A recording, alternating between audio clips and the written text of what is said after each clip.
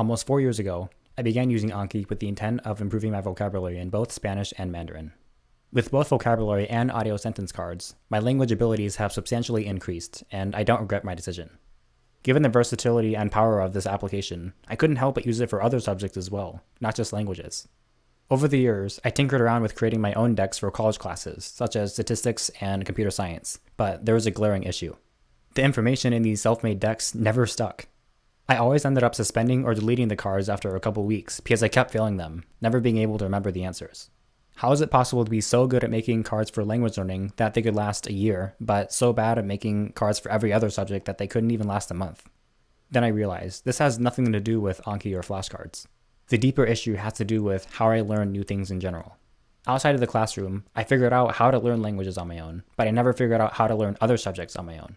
After many eureka moments, I can finally retain information in a wide range of subjects, such as history, physics, finance, psychology, computer science, quotes, popular classical song names, and even Excel functions. In school, you learn concepts in just about every subject, but you don't learn the most important concept of all: how to learn. Learning versus memorization. What's the most resilient parasite? A bacteria? A virus? An intestinal worm? An idea. Resilient, highly contagious. Once an idea has taken hold in the brain, it's almost impossible to eradicate. A person can cover it up, ignore it, but it stays there. But surely, to forget? Information, yes.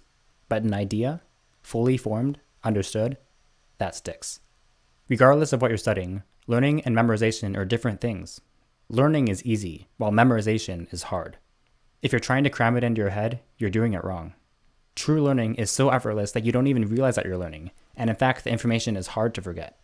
Here's a couple of shifts in your way of thinking that will make the information stick easier. Why versus what? Let's say that you're in math class, and the teacher tells you that 0 divided by 0 is undefined. That information will be on the test, so you better remember it. But instead of cramming it into your head, you could learn it by asking the simple question, why? Why is 0 divided by 0 undefined? What's any number divided by itself? Whether it's 5 over 5, negative 200 over negative 200, or pi over pi, the answer will always be 1. That means that 0 over 0 should also equal 1. However, what's 0 divided by any number? Whether it's 0 over 5, 0 over negative 200, or 0 over pi, the answer will always be 0. That means that 0 over 0 should also equal 0. Now hold your horses. Both of these can't be true at the same time, which is precisely why 0 over 0 is undefined. Don't ask what, ask why, because understanding the why is easier to understand than the what. Real world versus abstract.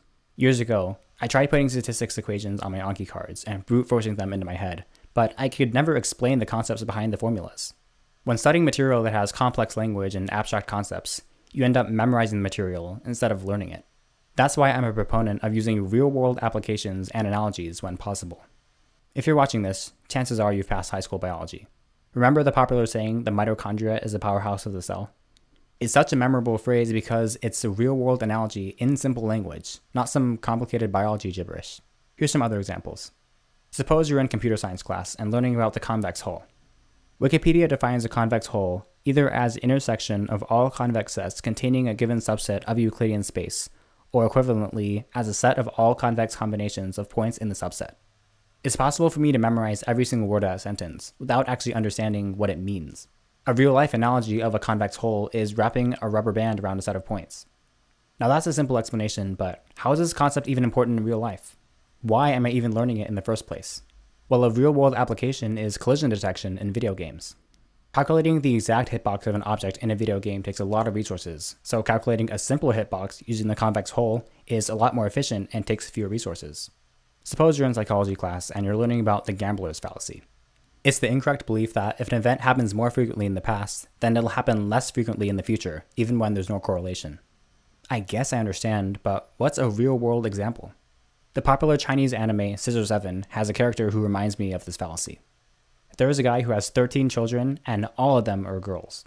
The gambler's fallacy is a belief that the next child is more likely to be a boy, even though it's still obviously just a coin flip. How could the gender of previous children affect the gender of future children? Suppose you're in physics class and learning about thermal expansion. When a material heats up, generally it will expand. Now physics is about as real world as it gets, but what are some real life examples of having to account for thermal expansion? Why is it important? Well, have you ever wondered why there's cracks every few feet in the sidewalk? It's because the concrete expands and contracts throughout the day and throughout the seasons, and it needs space to do so. Note-taking is a distraction. The phrase time equals money is quite a popular one, and even though I'd heard it, I never truly understood it until college. Guess which class helped me understand it? Math? Economics? Nope, it was actually English class. My English professor, out of all people, was explaining why he chose to pay for YouTube Premium instead of choosing to watch ads. Being a professor, he stated that he would get paid more per hour than, let's say, a cashier would per hour. It was through that real-life analogy that I understood how people exchange their time for money, so time equals money. Additionally, he went through some napkin math, saying that if he watched X hours of YouTube every single day and had to watch X minutes of ads from that, then it would be more cost-effective for him to just pay YouTube the subscription to get rid of the ads. In other words, it literally wasn't worth his time to watch the ads. Now, how did I learn this concept in class? Did I take handwritten notes? Did I take a picture of the board? Did I use Anki cards? The answer is nothing. I took no notes in that class at all, yet over 5 years later, I can still give the explanation behind that concept. How is that even possible? Suppose that you're in class and intensely focused on copying down everything that's on the slides or on the board. It felt like you learned a lot, but do you even remember what the professor was saying? Did you even pay attention to them? What's the point of having a walking, talking chatbot there, specifically trained in that field, if you're just going to tune them out and mindlessly copy down information? The way it's traditionally done, note-taking is a distraction from the professor's real-life examples and simplified explanations. After all, blindly copying down something is deceiving yourself that you're learning it. At the very best, it's brute force memorization that you will forget as soon as class is over. If you take fewer or no notes and actually pay attention to what the professor is saying, it'll be obvious what you're not understanding, and that'll lead you to ask more questions and ensure that you actually know the material. How to learn. Keep asking questions until you understand. Sometimes I watch Xiaolin Shuo's videos on economics and finance. The English for this video means something along the lines of how I quickly learn a field of study. She drew out this complicated financial diagram of the economy, and that's when everything clicked. It was the logic of repeatedly asking why this, because that made it clear that you have to keep asking questions until you understand. I like reading information on random topics, getting myself into rabbit holes, and making Anki cards on that information. The material ranges from a Curiosity Stream documentary on barcodes, a college textbook on the study of algorithms, an online website about privacy, a Khan Academy video on geometry, and a list of all the suspicious things that Google has done. The learning method that universally works for me is called the Feynman technique. It's often said that you don't understand something unless you could explain it to someone else. The Feynman technique consists of teaching the information to someone else, preferably to a child or someone who knows nothing about the subject, and this forces you to use simple language. It alerts you of the gaps in your knowledge, encouraging you to study more and fill in those gaps. Rinse and repeat. Now, how would it look like in real life? Let's say you're watching a documentary on Curiosity Stream, not sponsored, and you're learning about the history of the barcode. Barcodes were invented because cashiers manually typing in prices took too much time, and people were getting fed up.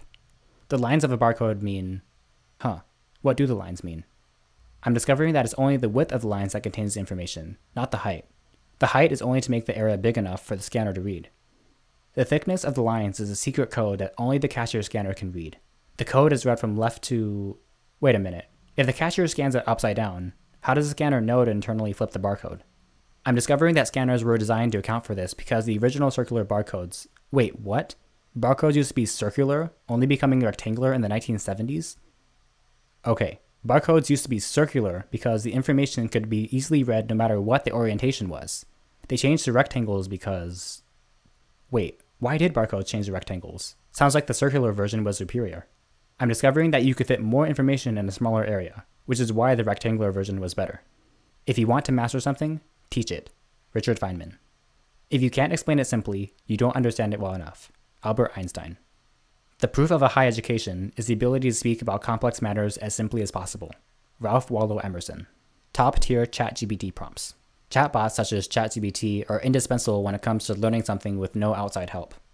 I highly recommend asking a real-life analogy or example for whatever you're trying to learn. This is essentially asking the why as opposed to the what. For example, I was studying binary search trees in computer science class. They seemed pretty boring at first, but they became a lot more interesting when I discovered that autocorrect actually uses them to determine whether the word you typed is spelled correctly or not. Another fantastic prompt is to ask it to explain something to you as if you were 12 years old. I've learned many financial terms like bonds and dividends through this method. What do my cards actually look like? All my non-language learning cards that are self-made cover history, physics, finance, psychology, computer science, quotes, popular classical song names, and even Excel functions. All of them are closed cards, which hide a specific section of the card, and multiple cards can be automatically created out of a single card by selecting different parts. Closing an entire phrase or sentence might seem hard to memorize, but I'm not trying to memorize, I'm trying to learn. The wording of an idea can be different, while the general base idea is the same. Earlier in this video, I mentioned that learning and memorization are not the same things, which is that learning is easy and memorization is hard. This doesn't mean that I don't memorize information though. Take famous classical music for example. There are 3 closed sections: the composer's name, the song name, and the audio file for that song. Chunking the card into 3 separate cards helps, even though it's still brute force memorization and there are no real-world examples or analogies. By the way, guess what I use for extracting audio clips out of YouTube videos for this? All my non-language learning cards that are pre-made decks that I downloaded or memorized through brute force memorization. To maintain my geography knowledge, I have pre-made decks for the regions of different countries. On the website geoguessr.com/Atera, I used to be able to do the individual regions of each country in continental North, Central, and South America, with maybe a 90% average score on hard mode for each one. Since I never practice every day, Anki cards seemed like a good way to prevent me from getting rusty. If I'm memorizing the regions of a new country, then I'll use geoguessr.com/Atera to break it into my head, and after that I'll use Anki to sort of sustain my knowledge. There's also this massive Latin and Greek roots deck I review, and even though it's technically memorization, there are example words that contain the root prefix or suffix, so that helps. How I review cards. I used to be demotivated from using Anki, which you can find more about in this video, or this one. I don't know which corner it is. After I realized just to make fewer cards, reviewing everything still takes about 15 to 30 minutes every single day. The way I made reviewing Anki cards more fun is by putting everything in a parent deck and then reviewing that. This randomizes which subdecks are chosen, and the randomness really makes things more fun, but mileage may vary. Why do I learn new things? The information age. We currently live in a time period where the most amount of collective human knowledge can be accessed at our fingertips nearly instantaneously. Those of the past could only dream of the knowledge that we have access to nowadays, but despite that, we don't even use it to its full extent. Imagine time traveling 300 years into the past and telling people about these magical flying devices called airplanes. You could travel from New York to London in hours, not weeks or months. The average person could also afford to ride it. They ask you, so how does an airplane work? You respond, I don't know, magic I guess. Similarly, imagine time traveling 300 years into the future, and by this time we've invented these teleporters, where anyone can get inside this elevator-sized box and be teleported anywhere in the world in an instant. You're fascinated by it, and you ask everyone around you, so how do teleporters work? They'll respond, I don't know, magic I guess. Digital amnesia, also known as the Google effect, has become more and more prevalent with the advent of the internet. It's a tendency to forget information when you know that you can easily find it online. Knowing that the answer is online means that you're less likely to know it by heart. Do you know family and friends' phone numbers off the top of your head anymore? Would you be able to fix the engine of your car when you're stranded out in the middle of nowhere with no cell signal? Are you able to communicate with foreigners without having to rely on Google Translate? Are we just nothing without the internet nowadays? We have no excuse for not being smarter than the previous generation. The next time you don't know something, your immediate reaction shouldn't be, I'll just Google it, or I'll just ask ChatGPT. Deeply ponder the question without the internet, and that'll make you realize how dependent you are on the internet. But I'm nothing without the internet. If you're nothing without the internet, then you shouldn't have it. Money makers or problem solvers. James Janney is one of my favorite YouTubers of all time. His content is very similar to that of Vsauce, Lemino, and Kurzgesagt. They rarely upload, but when they do, the videos go viral to compensate. Years ago, I saw his video called The Untold Truth About Money, How to Build Wealth from Nothing, and I still think about it from time to time. I promise, it's not one of those scammy get-rich-quick style videos. The simple message I got is that people make money by solving problems. The invention of Morse code solved the problem of not being able to send messages to people far away. The invention of the car solved the problem of it taking too long to get from place to place.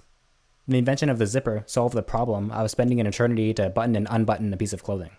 Even the Chrome extension and sentence mining script that I created were created to solve the problem that I had. So what does problem solving have to do with learning? Well, in order to solve a problem, firstly, you have to know that the problem exists, and secondly, you have to know how to solve the problem. Both require learning new things. Every time someone says, I wish, you should pay attention because that's a potential problem that could be solved. Every time you say I wish, think about how many other people have that problem as well. Where did all the years go? It's often said that life seems to speed up as you get older. Where did all the years go? Well, when you're a kid, you're constantly learning new things, meeting new people, and having new experiences. As you age though, You settle into a daily routine, have a 9-to-5 job, and generally do the same thing every single day. In order to make life feel like it's going by more slowly, make each day unique and create new memories. One of the reasons I always learn new things is because it's easy to measure progress. This fills my life up with more events, creating the illusion that time is going by more slowly. When will I stop using Anki? Before I started using Anki for non-language learning information, I was already firm in my decision to use it for a long period of time, because over the course of my life, I want to learn multiple languages to high levels using Anki. Now that I've started using Anki for non-language learning information, it's morphed into this sort of note-taking app and second brain. The idea of using Anki every single day and having a streak that spans decades excites me, but I shouldn't make any promises just yet. The end of history illusion is a psychological phenomenon where people tend to think that they reach their final self, and they underestimate how much that they'll change in the future. It's easy for me right now to think that I'll be using Anki in 5 or 10 years, but really, who knows? Thanks for watching. I've been writing the script for this video for about 3 months, so I'd appreciate it if you dropped a like and shared it with others if you think that they'd find it useful as well. See you in the next video.